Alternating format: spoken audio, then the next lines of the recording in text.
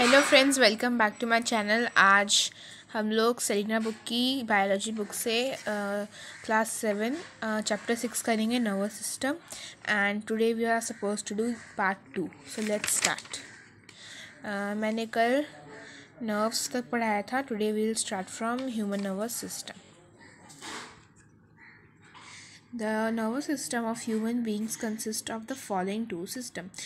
Human nervous system जो है human beings का, वो two system में divided है: central nervous system and peripheral nervous system. Central nervous system, it consists of brain and the spinal cord. तो central nervous system में brain होता है और स्पाइनल कॉर्ड होता है.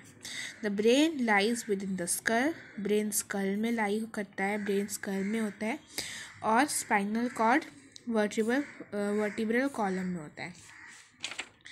The peripheral nervous system, it consists of the nerves passing to and from the central nervous system.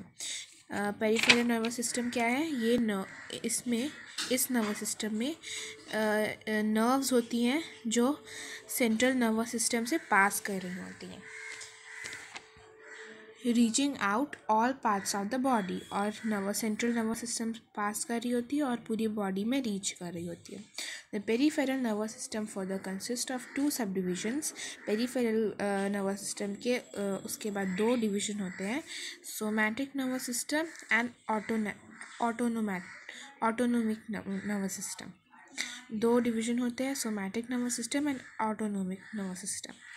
So this is the diagram of human nervous system. This is the autonomic nervous system. This is somatic nervous system, and these two are peripheral nervous system. Brains and spinal cord. Central nervous system. Central nervous system consists of brain and spinal cord. The brain. The human brain is most complex and important organ of the body. Human brain हमारी body का most complex और important part होता है. The brain along with the spinal cord forms our central nervous system. Brain और spinal cord मिलके central nervous system बनाते हैं. On average an adult human brain weights about 1.5 kg. एक adult human brain about 1.5 kg का होता है. It is contained in and protected by a bony structure called skull or the cranium. वो skull से protected होता है जिसे हम बोलते हैं cranium. Skull भी बोलते हैं और cranium भी बोलते हैं. The brain is further enclosed in three protective membranes collectively called as meninges. उसके बाद ब्रेन उसके बाद 3 प्रोटेक्टिव मेम्ब्रेन्स में कवर किया होता है जिसे हम साथ में बोलते हैं मेनिंग्स, which are separated by cerebrospinal fluid, जिसे सेरिब्रोस्पाइनल फ्लूइड सेपरेट किया जाता है. Now the brain is protected by school और क्रैनियन एंड उसके बाद brain is further enclose in 3 protective membrane जिसको हम साथ में मेनिंग्स बोलते हैं. और प्रोटेक्टिव मेम्ब्रेन्स सेरिब्रोस्पाइनल फ्लूइड से सेपरेट होता है. The brain have 3 main parts: cerebrum, cerebellum and medulla oblongata. Now first is cerebrum. Cerebrum is the largest portion of the brain. It is divided into 2 right and left halves called the cerebral hemispheres. So cerebrum largest portion होता है brain का, सबसे बड़ा portion होता है brain का, और वो 2 पार्ट में डिवाइडेड होता है, राइट एंड लेफ्ट हाफ्स में. उसे हम cerebral hemispheres बोलते हैं. Each hemisphere is internally hollow. The outer surface of the hemisphere is folded with ridges and grooves which increase the surface of the brain so as to accommodate a large number of neurons.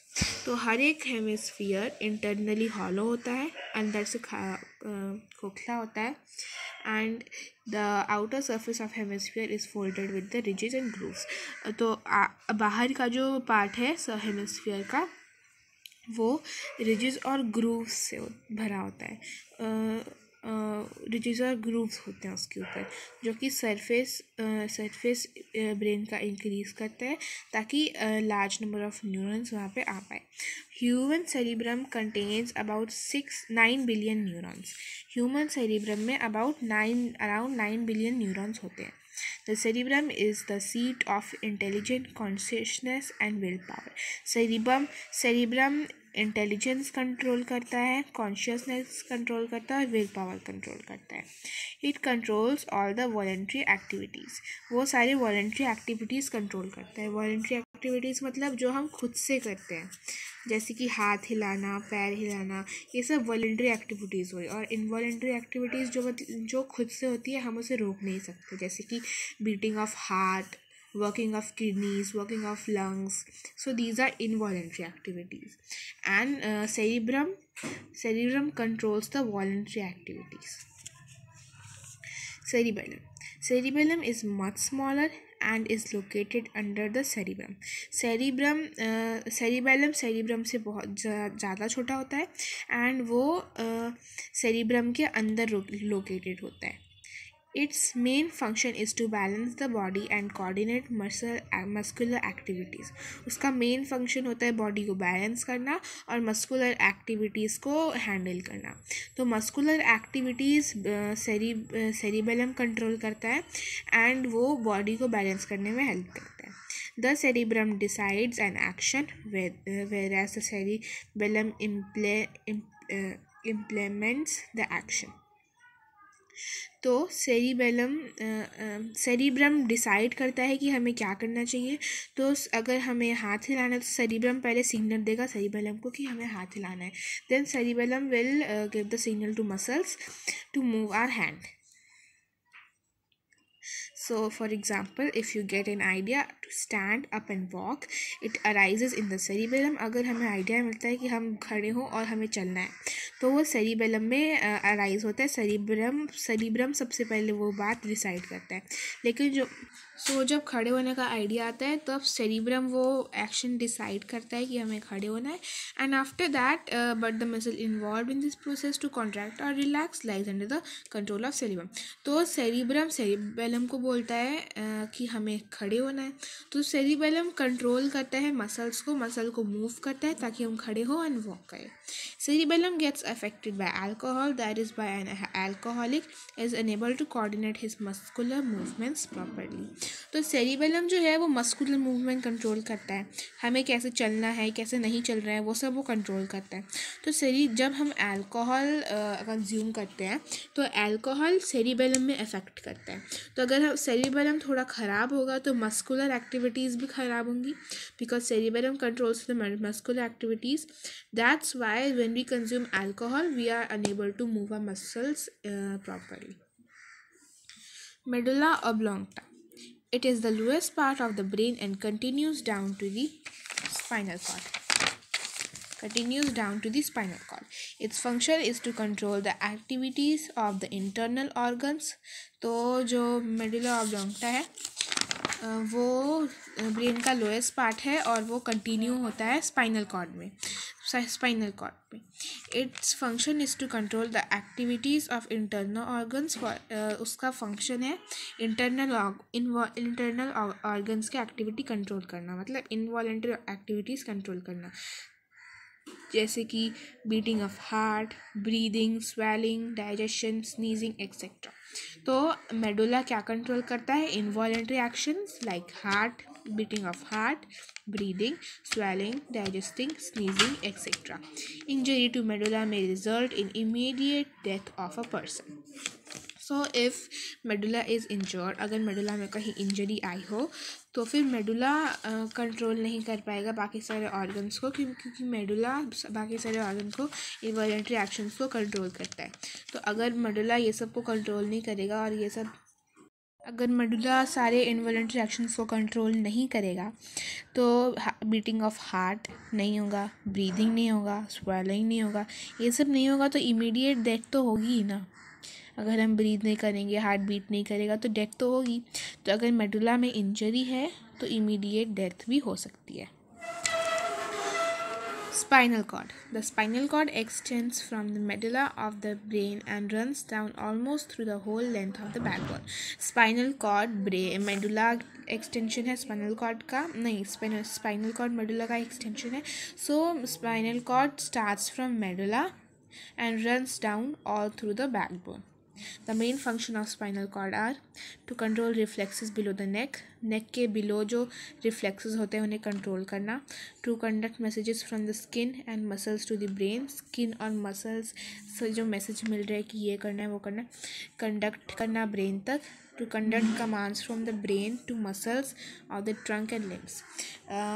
Brain जो commands देता है कि अभी हमने हाथ हिलाना है पैर हिलाना है वो कंडक्ट करता है ब्रेन के मैसेज लिम्स में और ट्रंक में. So this is the summary of parts of central nervous system and their functions.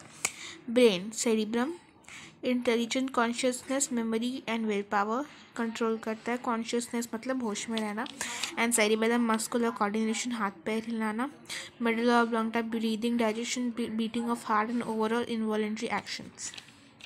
Spinal cord controls reflexes below the neck. नेक के बिलो जो रिफ्लेक्सेस होते हैं वो कंट्रोल करता है. Conduct messages from skin and muscles to the brain. Skin और brain के muscles से कंडक्ट करता है messages. Conduct command from brain to muscles and trunk और limbs.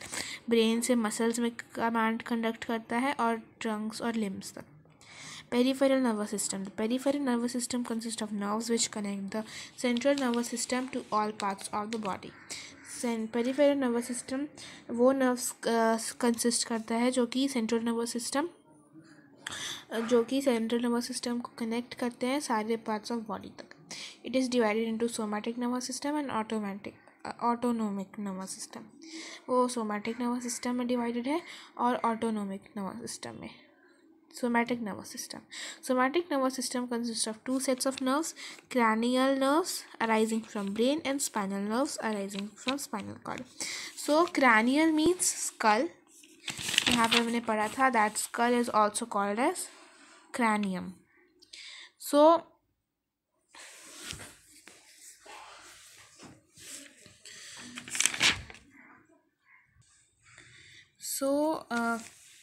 Cranial nervous system arises from brain and spinal nervous system arises from spinal cord. Somatic nervous system is responsible for relaying sensations from the body. तो somatic nervous system responsible होता है sensation body के ये handle करना जैसे smell taste sound etcetera to central nervous system and for sending out commands from central nervous system to skeletal muscles. Autonomic nervous system. The autonomic nervous system consists of a pair of chains ganglia mass of cytosol of nerve cells. Autonomic serves एक pair of chain consist करता है जिसे गैंगला बोलते हैं जो cyto nerve cell का एक which is a collection of cytosol nerve cells. The nerves found on either side of the spinal cord. This system acts largely unconsciously and regulates the involuntary activities of our internal organs like the heart rate, blood pressure, respiratory rate, pupillary response, etc. Autonomic nerve system operates through two systems, the sympathetic and parasympathetic system, which are opposite in their actions. Autonomic nervous system उसके बाद autonomic nervous system को दो और system में divide किया गया है, sympathetic nervous system and parasympathetic nervous system, which are opposite in actions. जो actions में पूरे opposite हैं. The sympathetic nervous system produces immediate or fight or flight responses against abnormal conditions, while the parasympathetic nervous system re-establish the normal conditions. For example, sympathetic nervous system increase the heart rate, parasympathetic nervous system relaxes it. So let's solve the short question answers, and in next video I'll be uploading the long question answer. और next video आज ही आ जाएगी.